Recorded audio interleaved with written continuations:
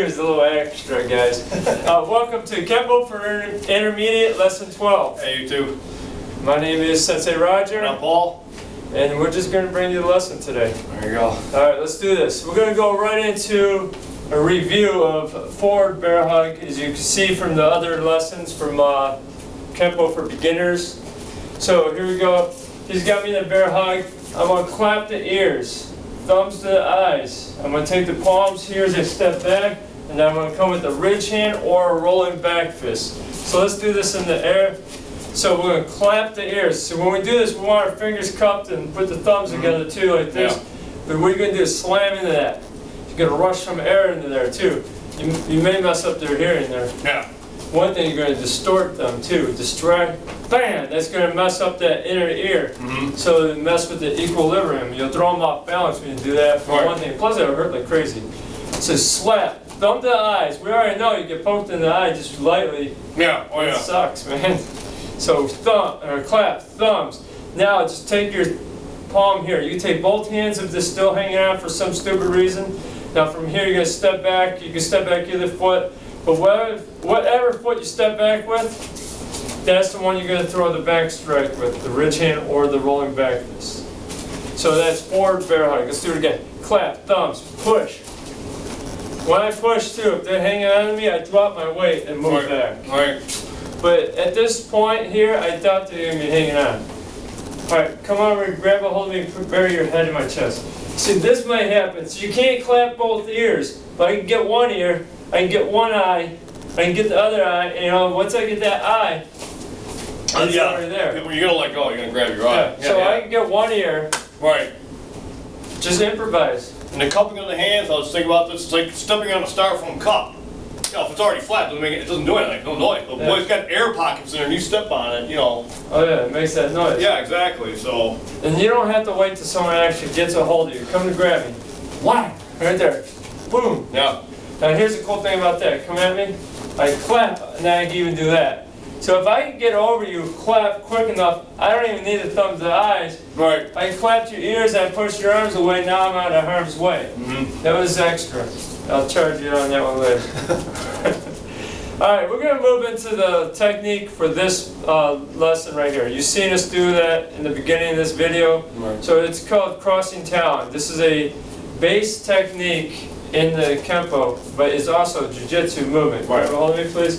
See, in the jiu-jitsu, a lot of times you would use your palm here, either this way, or you can even grab, or you could just push with your forearm. In the Kenpo, we don't have to do it that way. You don't have to be great at jiu-jitsu to do Kenpo. From here, I gotta hold this. I can break that thing. I'm doing a full-on inward block, pushing it down. So let's go over here. We're gonna pick this arm up like an outward block. I'll throw a punch at me, please.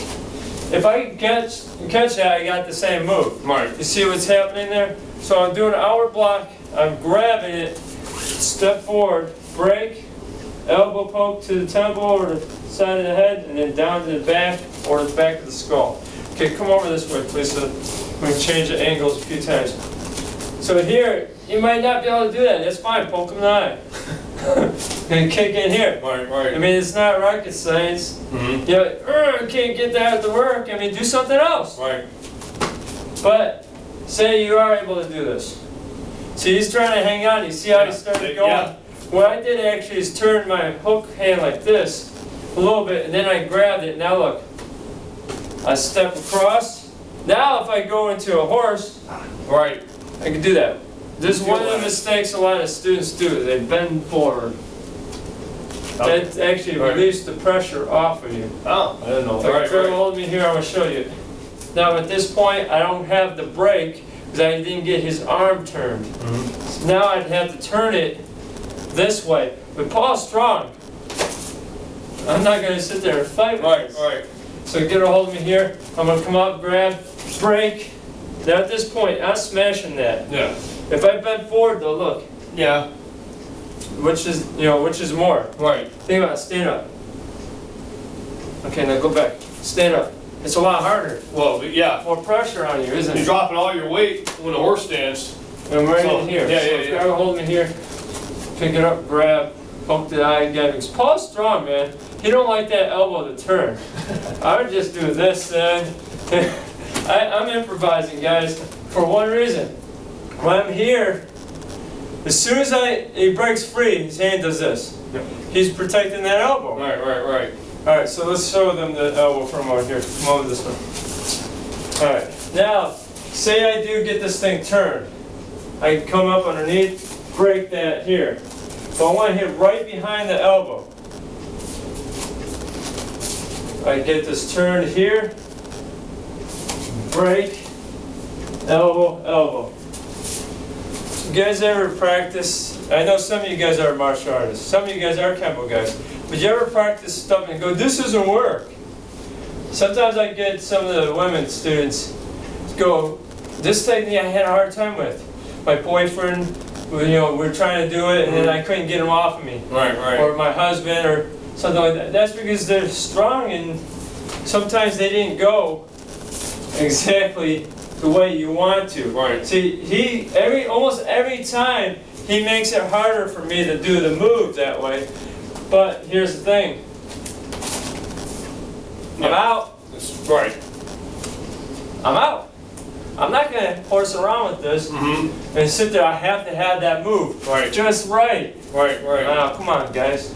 If you guys already watched this by, from the beginning to now even, you know me better than that. I'm not going to sit there and be stuck in the box. I have to do this technique just right. But check this out too. If I do get it here, because where my problem is getting that elbow is when I'm grabbing, his elbow automatically drops.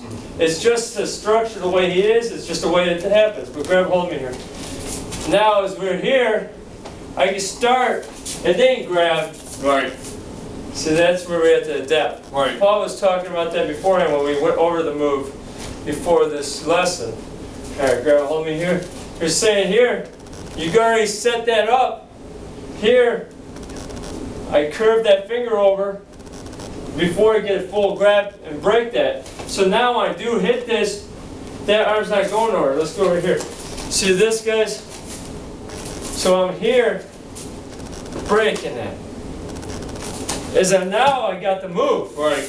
I'm not sitting here trying to get that grab. Right. I showed you guys, for me struggling to get that move just right. The thing is though, I lost the move. Okay, I'm out. Yeah. Grabbing it here. I'm getting there quicker now, aren't I? Yeah. Do you see that, guys? So pick it up. You can even start this here. There's that break here. You don't have to have a full grip to break that elbow. Right. All I have to have is this where it doesn't go that way. Right. Hold your arm up, please. That's what's going to happen. See that? I'm right here. That's it. Yeah. So at this point, one more time, we come up, we hook over top like this before we get the thumb around that. Now at this point, I can step in. Just take that forearm, bash it in there like an inward block. I can even take on an upward angle if I notice that the elbow is down. Then push it forward. Now I got my grab. And I'm bending my knees. Here's that poke to the side of the head. This is what I like to do in the school. Hey, look at me. I want them to look at me as I'm hitting them. And then you come down in the back. Nice. Alright, I hope you guys got something out of that. I mean, we went a whole lot in that one technique. But a lot of people do it wrong. Right. I mean, like I said, even if you can't get it, if you can at least spin it, most people turn. You're turning your opponent away even for a moment where you might be able to punch them in the head with the other hand because they're going to be to the side of you. So there's a lot to do there. Yeah, all kinds of stuff to do. That's why I said this is an essential move in Kenpo. Let's do it off to the side because it's in our form, Kenpo 1. Here we go, pick this hand up. See this, and you can turn it like that. Step in, break as you grab, elbow poke, down. Okay, so ready? Pick that up, step as you turn, break, elbow, down. Let's do the other side, pick it up, turn that hand, break, elbow, down. Alright, let's go right into the Kenpo 1. I almost call it Kenpo Set 1. Like I told you guys before, I was going to name it that, and I seen one of Tracys kids made up a kata and named it Kenpo Set 1. I was like, well, I'm not going to take that. Right. Since they're in my backyard, pretty much, they're my you know, home area. Yeah. I'm not going to name it for, you know, the same as theirs. All right, so let's do this here. Start off the file. Step 1, 2. Roll this. Okay, now from here, we're going to step up with the left. Remember this, guys? Scimitar, hand comes back. Screwed up. There you go. Okay, you with us? Yeah, I was thinking something. All right, elbow smash, right? From here, you're going to do is bring the hands up, push it down, ridge hand. Other side, block. Elbow smash, right? You're going to come back right here. You can do the elbow, double push, ridge hand. Left foot steps to the corner, step with the right, punch ahead, right side thrust, step to this corner, right parry. Left step, punch, left side thrust. Okay, now this is where I'm going to cross step. This is the new part, guys. So right from there, I'm not putting my foot down. I'm taking my left foot cross in front and right. Now I'm going to twist out. I'm going to shuffle step. Here comes the technique. Put your hand out.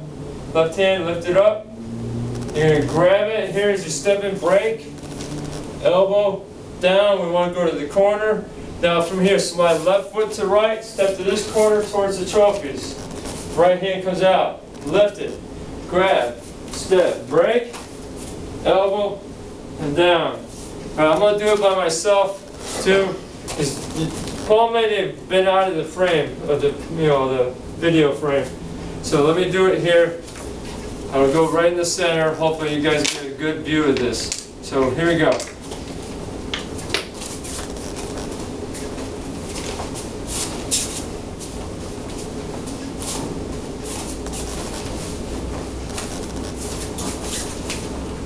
Cross, twist, shuffle, come out, shuffle. Here's the cool thing about it. I didn't say it in there, but once we come from here, cross, we twist out, we can shuffle, step, downward block, so it makes it a productive thing. We're not just holding the hand out. We're shuffle, downward, then you got in here. Now we go to technique. Shuffle, down, showing the technique. So there it is. Kenpo 1. All right. All right, there's a quote. Paul's going to read it today. Read a quote. If you always concentrate on the negative in the world, how can you ever make a positive effect? I like that. Who said that? Anonymous. Anonymous. So some guy said that. We don't know. Some guy. Some guy is real smart. He might have had a smart attack though. Yeah. This is why I call it a smart attack, guys. A smart attack is when someone is that smart, but they have one smart idea. Yeah. So there's a smart attack. We don't know. Yeah, maybe he was drinking a Monster or something. We're just messing with you guys. Yeah. But seriously though, if we always, you know, concentrate on the negative, you know, there's so much negative things in this world. We already talked about this. You guys watch these videos, Yeah. you know. Right. There's always negative in the world. Right. So if we focus on that, how are we going to do it? You know, like for, you know, let's put it this way. My son, he was like in the conspiracy theories for a while. And he's going, I was like, son, some may be true. But is there anything that you're going to do about it? Right. No. I was like, why are you worried about it then? If you're not going to do anything about it, Yeah. you might as well focus on what's positive. What can you do to make an effect in this world that's going to be, you know, what can you do to make it right? Mm-hmm. You know, Right. do things positive. Right. Right. So I like that quote a lot. That's why it's on that board. Yep. So if you guys have any comments, Yeah. put them down below. Come on. Right. Put them down there. Be a light, not a shadow. Yeah. That's the same guy who said that. Be a light, not a shadow. You know, but you know the thing is, you guys already know that we're Christians. But the thing is, a lot of Christians, they are focused on negative things. Mm-hmm. Well, the Bible tells us to be light of the world. We're supposed to shine God's light that's in us along the world. And Right. then how can we do that if we're focused on the negative? Right. We could say, okay, that's negative, but how can I make a positive effect on that? Mm-hmm. Right. And that's where we're going to go with. So if you guys haven't subscribed yet, Now, what are you waiting for? come on, do so. Thanks for watching. And check out our other channel, The Grinds Factor. And also check out Tracys Karate here. Some of you guys are with me right now this far, and you're watching. Tracys Karate, you can see it all over the country. But if you like the way I personally teach, I'm not all over the country. But if you're in the North Ridgeville, Ohio area, come check us out. Yep. So Tracys Karate, North Ridgeville, 35522 Center Ridge. Check us out. Yep. God bless. God bless.